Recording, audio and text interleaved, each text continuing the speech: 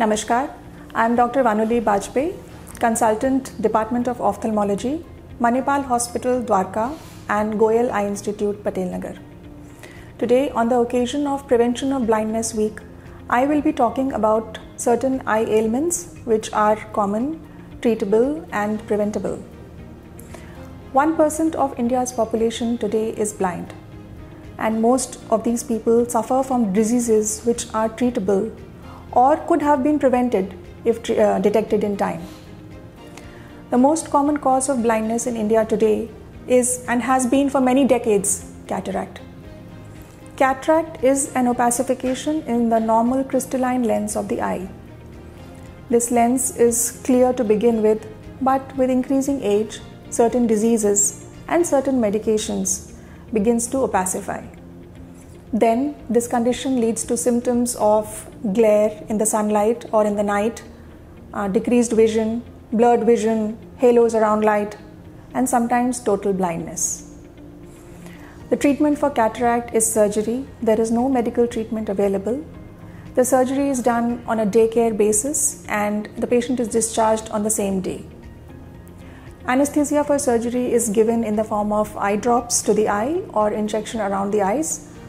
During surgery, the opaque lens or cataract is removed and a new foldable lens is placed inside the eye. This lens lasts throughout the natural life of the patient. So if you or any of your family members are suffering from the above symptoms, please go and check with your eye surgeon to look for the presence of any cataract.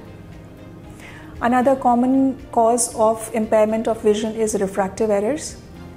Refractive errors is the requirement of glasses to see clearly. It could either be nearsightedness or myopia, or farsightedness or hypermetropia. The presence and detection of refractive errors is especially important in children, as the presence of errors in a very young age can lead to improper development of the eyes and the brain. It can lead to disinterest in academics and multitude of eye problems as well.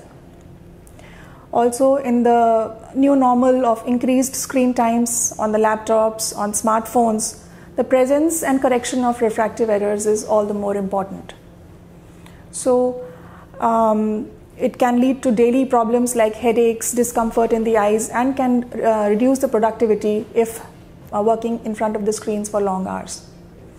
So, if you are exposed to screens, please get your eyes checked regularly with your eye doctor. Two more common diseases I would like to talk about in short are glaucoma and diabetic retinopathy. Glaucoma is a disease of the optic nerve of the eye, which is caused many a times by increased pressure inside the eyes. Usually there are no symptoms for glaucoma and the damage which is done is irreversible.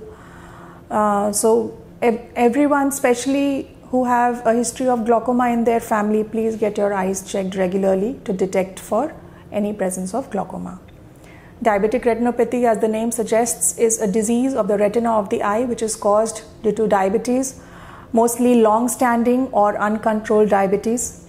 So if you or any of your family members are diabetics, please make sure to get your eyes checked routinely by an ophthalmologist. With this, I will end my talk here, and I wish you all a safe and healthy year ahead.